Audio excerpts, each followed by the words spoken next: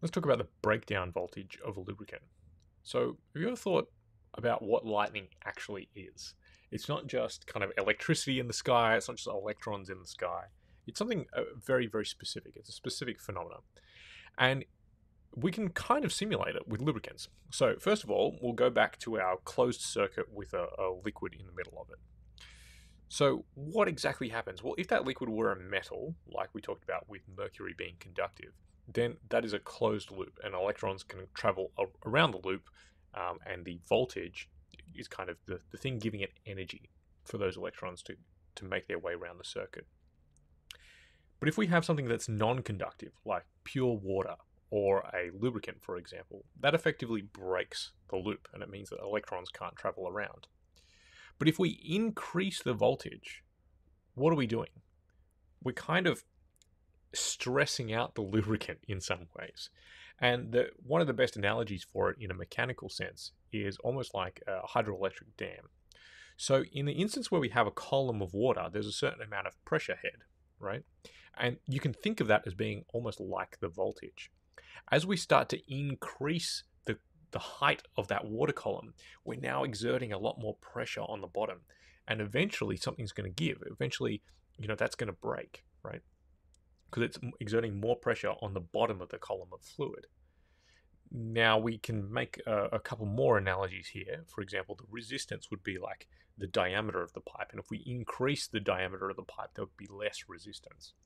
Okay, so going back to our circuit, which is incomplete at the moment, we can increase the voltage, and then we can increase the voltage again. And if we give it enough potential energy, eventually we can actually close the circuit and get electrons to flow around. And this is what's called the breakdown voltage, right?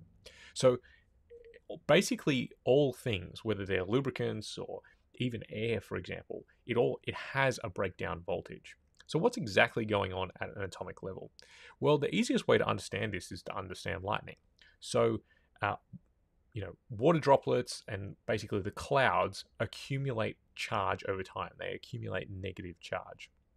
And what this means is that there is some potential energy because the ground is, it's the electrical ground, right? And so we now have a voltage drop between the clouds and between the Earth's surface. And eventually, what happens is we reach the air's breakdown voltage, and now the electrons are able to jump the gap. We also use this in consumer electronics. Now let's take a little bit more of a detailed look. So as we accumulate more charge in the clouds, we increase the electric field between the clouds and between the ground. What is actually going on at a molecular level? Okay. Let's look at the air molecules. Now, I realize that nitrogen exists as N2. I'm just going to simplify it into a single atom of nitrogen for simplicity's sake. So we have a positive charge of 7 at the nucleus, and then we have electrons which exist in orbitals around the nitrogen. And remember, nitrogen is what makes up about 70% of air.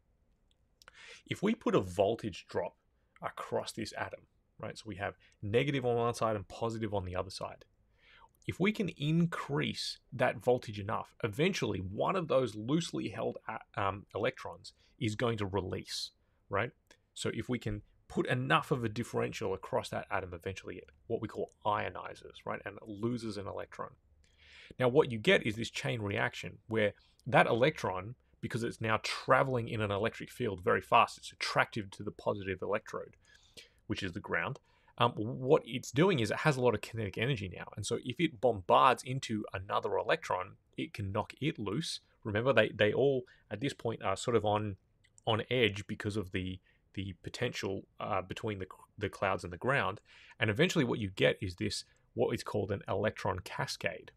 And that's really what lightning is. It's air reaching its breakdown voltage. So the air kind of ionizes and releases all these electrons into the ground, and that's how we kind of net out the charge between the clouds and the ground. So the same thing happens in lubricants, right? Lubricants don't want to conduct electricity in all circumstances.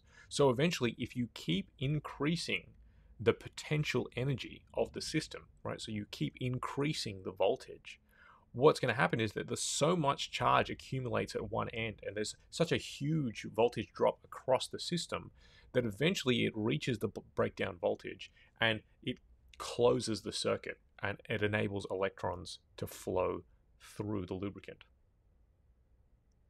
So that's what breakdown voltage is.